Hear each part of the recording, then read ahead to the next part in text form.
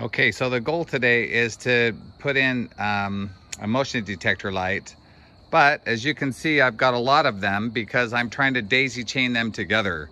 So lots of people are able to put up a motion detector light, that's not a problem, but it's when you put all 4 of them in a row that it creates an issue on how you put them together. So this video is just gonna cover that piece of the puzzle. You can tell that one of these is not like the rest of them. And so we've had a real problem with this master slave here. You can see when I turn on the light, boom, they come on. I've got lights and they all came on at the same time.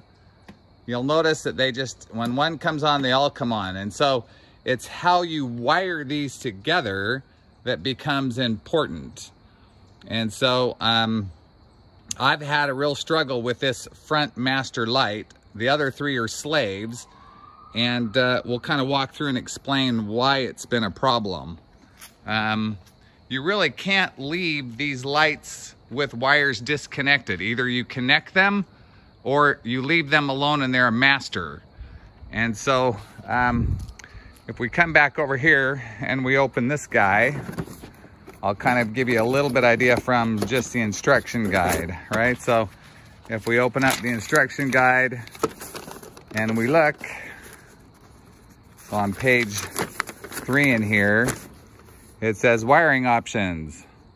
You can either do the light as a single, you can do it where there's a master and a slave, or you do it where they're all slaves.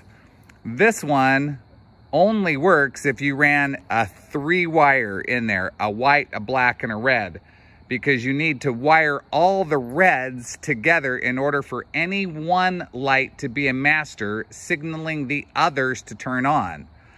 And so if you only have a white and a black wire, if you're only running 2-wire, then this is not an option. You can't have master to master. You have to have master to slave. And in order to run master to slave, then you have to make sure that when you run master to slave that all your wires are connected. Okay, so I have it out of the box, right? I'll have to get a light bulb in it, but I'm just gonna untwist the knobs on the front of this so I can get the faceplate off so you can see the wiring. So I've got the 2 little knobs. Don't lose these. Make sure you put them in your pocket because you can't get it back on if you do. I get this out of the way. So pretty straightforward, especially if you're only running 1 wire, right? So if you're only running 1 wire, then you have your ground, which is this copper wire I'm taking off here first. And then you have a black wire and you have a white wire. And they come pre-trimmed, so not very long trimming, but nonetheless, you hook black to black, white to white, and you're up and running. You don't do anything with the red because the red is in this case simply the motion detector. You're passing power from the black line into the motion detector. It's sensing that there's motion, the light turns on. If, however, you're slaving them together like I am, so that you can have 1 master and then you come back and it goes to a slave and a slave and a slave, well then you have to use this red wire here. And so what you have to do is you have to cut this red wire off, and then you have to travel. You have to have a traveler. That's why I was saying between a 2-wire and a 3-wire, you have to determine what you have. And so as I come up here and take a look, I'm gonna set that down. As you can see up here, I've got a black and a white. That's it. It's a 2-wire, 12 gauge. So I've got power coming in and neutral returning. That power's coming down and is connecting black to black, which is right here. And then white to white returns. I have my ground connected. And this red guy right here, because I have slaves down the line, I have to connect the red to the traveling black, right? So this red line right here gets connected and down the wire, and then boom. In each one of these, as you get down there, you'll have 1 white and 1 black coming in from the traveling. You'll have a white and a black and a red from the lamp, and then you'll have a white and a black traveling to the next one. And so you put white to white, that's easy. ground to ground, that's easy. And then you take the traveling in black, the traveling out black, the black from the lamp, and the red from the lamp. 4 wires, and you wire them all together, right? So I'm gonna change this one around and make, because this light obviously is the white light, and I've been having a problem trying to get this black lamp to work because I keep on getting a dead one.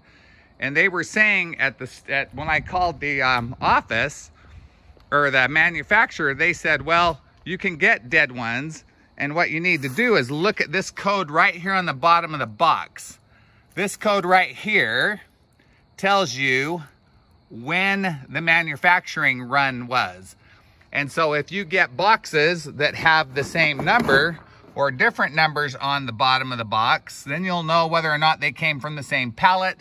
And if one lamp is bad, you probably have several lamps that are gonna be bad. So anyway, the goal now is just to try and see if this one can work as a standalone. So I'm not gonna hook the red light up to it. I just wanna see if the bloody thing will turn on.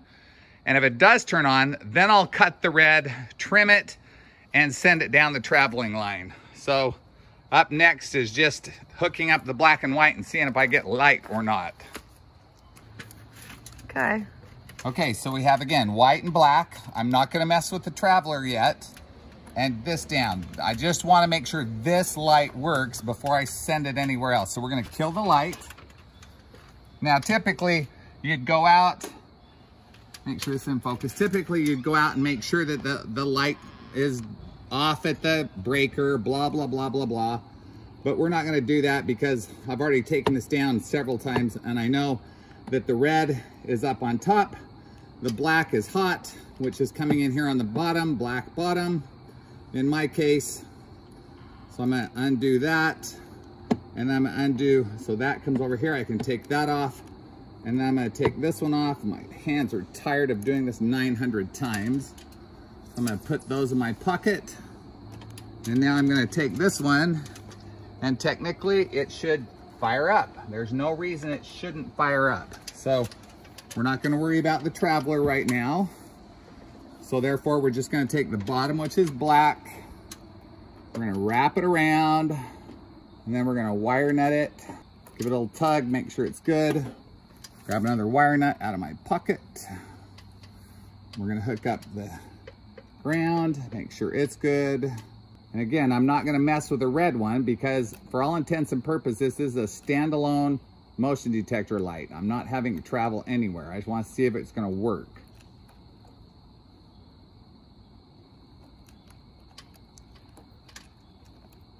Okay, turn it on. Should turn on the light. So you can see that it clearly came on, which is good. We can shut it off, turn it back on. It's in test mode, so it's firing up. So now I'm just gonna take the red traveler out of the back. I'm gonna cut the red traveler, hook it up to the black traveler, and the rest of these lights should turn on. So we'll do that next. Okay. Okay, so we're just gonna undo the red line. Now again, normally if this were just a single motion detector light, you wouldn't do anything here. But because this is a slave, well, this is gonna be the master. So I'm just gonna take that, take this and strip it. Come on.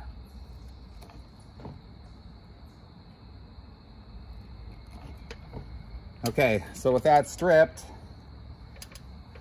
need one more wire nut. The other one. There it is. So now with this one, I'm gonna take this one back up to the traveler, and I'm gonna hook these two together.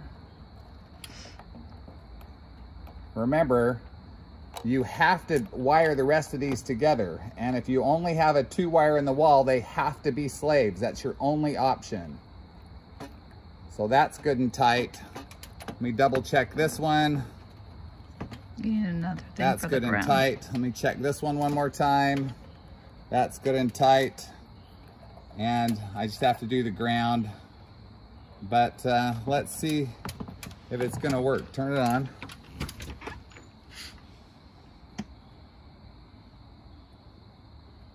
It worked. Okay, so I'm just gonna go ahead and finish tiring up the grounds, and I'm gonna put it back on, and we're done. Just remember, if you have only 2 wires going through the house, you can only do a master and a slave if you're chaining it together like we are.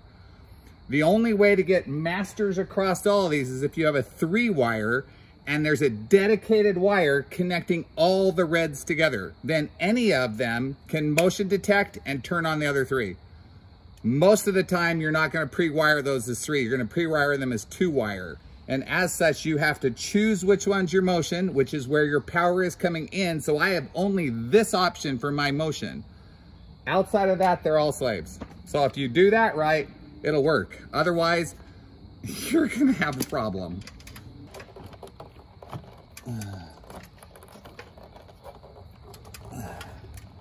The red wire is pinched. You got a lot of wires in here, and so you got to put a little bit of pressure on it.